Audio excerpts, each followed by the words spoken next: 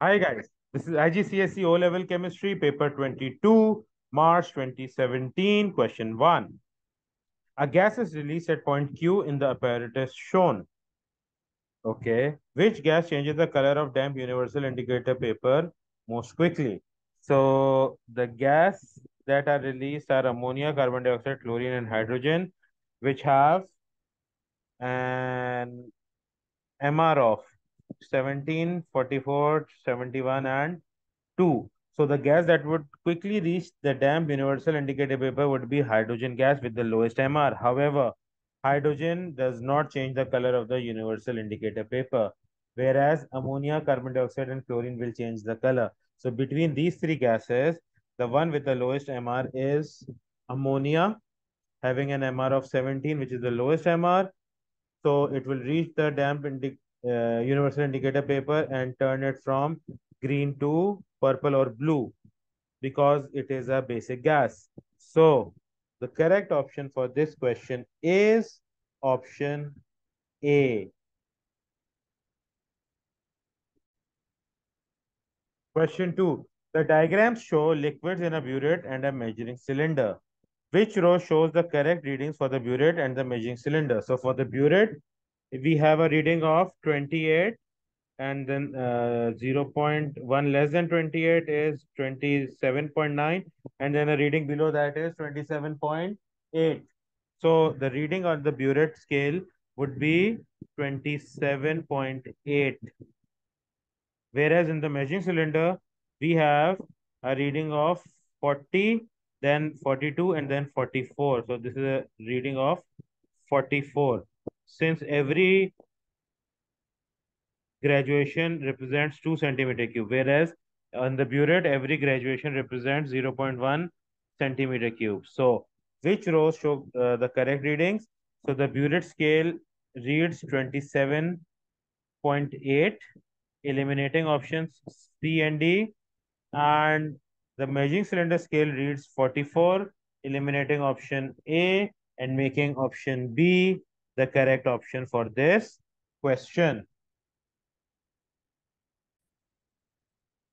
Question 3. The diagram shows how muddy water can be purified.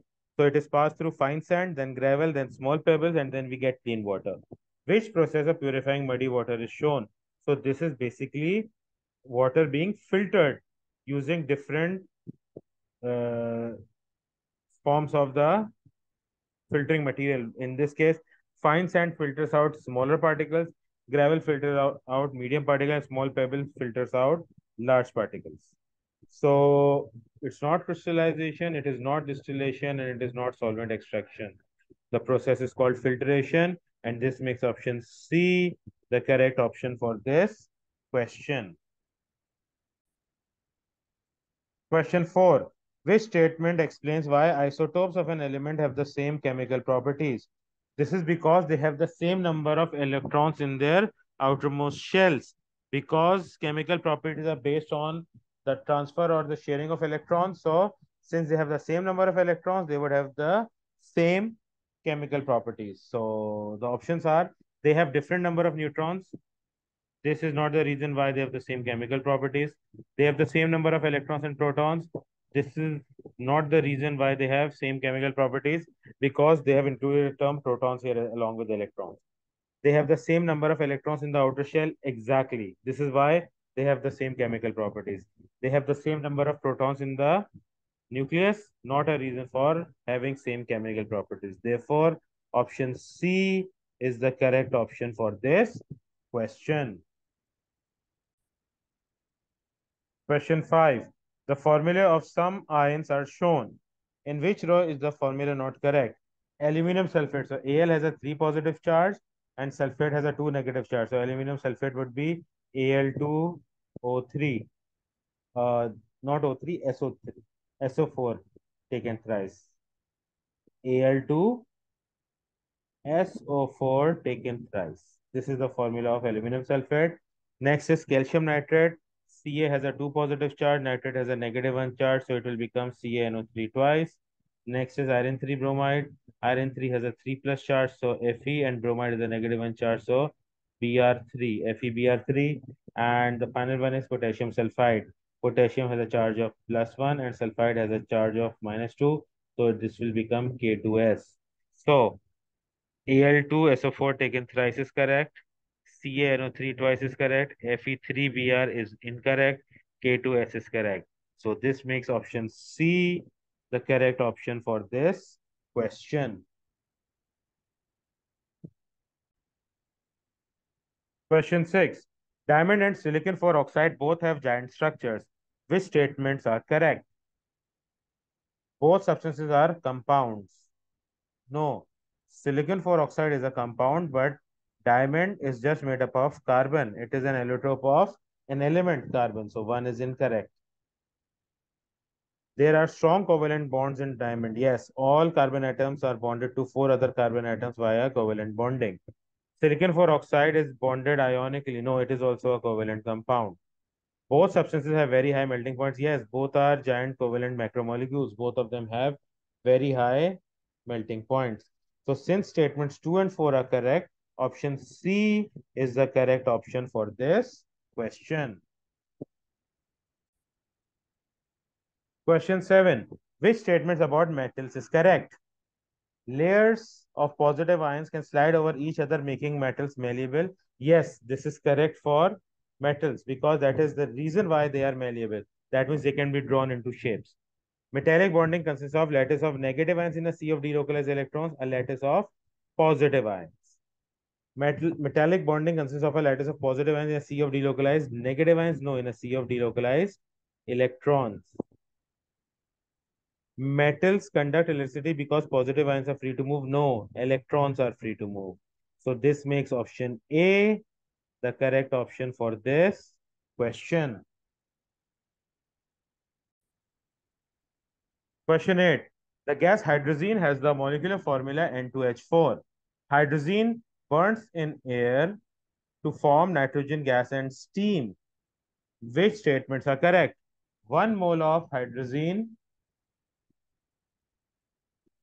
gives 72 dm cube of gaseous products when it reacts with oxygen at room temperature and pressure. So the molar ratio are 1 is to 1 is to 1 is to 2. So the gaseous products are 3 moles. So 3 into 24 is equal to 72 dm cube. So this statement is correct. Next, the empirical formula of hydrazine is NH2. Since the molecular formula is N2H4, the empirical formula is N2H4 divided by 2 is NH2. So this statement is correct as well. 3. The total number of atoms in 1 mole of hydrogen is 6 into the Avogadro's constant. So there are 2 moles of nitrogen atoms and 4 moles of hydrogen atoms. Altogether 6 moles. So the number of atoms would be 6 multiplied by the Avogadro's constant. So this is correct as well. And lastly, the volume of 1 mole of hydrogen at room temperature and pressure is equal to 6 into 24 dm cube. No, it will just be 24 dm cube because there is 1 mole of hydrogen gas present. So statement 4 is incorrect. Since statements 1, 2, and 3 are correct, option A is the correct option for this question. Question 9. Copper 2 carbonate is broken down by heating to form copper 2 oxide and carbon dioxide. The equation for the reaction is shown. 31 grams of copper 2 carbonate are heated until all of the contents of the test tube have turned from green to black. The yield of copper 2 oxide is 17.5. What is the percentage yield? So the MR of copper carbonate is 123.5 and the MR of copper oxide is 79.5. So 123.5 produces 79.5 grams of CuO. Therefore, 31 grams would produce how much? So this would be 31 divided by 123.5 multiplied by 79.5. This gives us a value of 19.96 grams. So now we need to find out the percentage yield.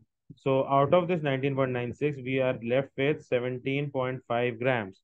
So 17.5 divided by 19.96 multiplied by 100 gives us a value of 87 point almost 50. It is not exactly 50, but we don't have any other options closely matching this. So 87.50%. And since this value is present in option D is the correct option for this question. Question 10. The diagram shows the electrolysis of aqueous copper to sulfate, and we have carbon electrodes. Which statement is correct? Copper metal is deposited at the positive electrode? No. Copper metal is deposited at the negative electrode because copper ions are reduced to copper metal and reduction takes place at the cathode, which is the negative electrode. In the external circuit, electrons move from positive to negative. Well, the movement of electrons are from the anode towards the cathode. So anode is where oxidation is taking place. So the positive electrode is the anode. So in the external circuit, electrons move from positive to negative. So direction of electron flow would be, if this is the anode, the positive terminal, then electrons flow away from this. So this is correct. In the external circuit, electrons move from positive to negative. Okay. And the next one is, in the solution, the electrons move from negative to positive. In the solution, the electrons do not move. Solutions has movement of ions, not electrons. And oxygen gas is produced at the anode. So anode is where oxidation occurs. So we've got, this is copper to sulfate. So sulfate ions are there. Sulfate would be not just discharged in comparison to the hydroxide ions from water, which would be converted into oxygen gas. So oxygen gas is produced at the positive electrode.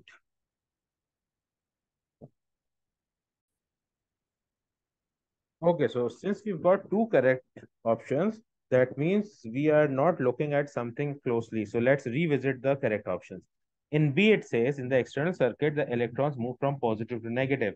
And in D, it says oxygen gas is produced at the positive electrode. So D is 100% correct. Oxygen gas is produced at the positive electrode and copper metal is deposited at the negative electrode.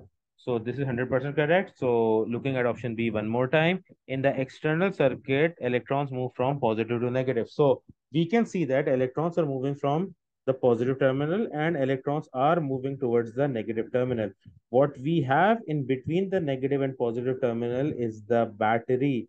So the electrons do not directly move from the positive terminal to the negative terminal. The electrons go to the battery and electrons from the battery would flow towards the negative terminal. So we do not have a direct flow of electrons. We have an interfering piece of apparatus in between, which is the cell.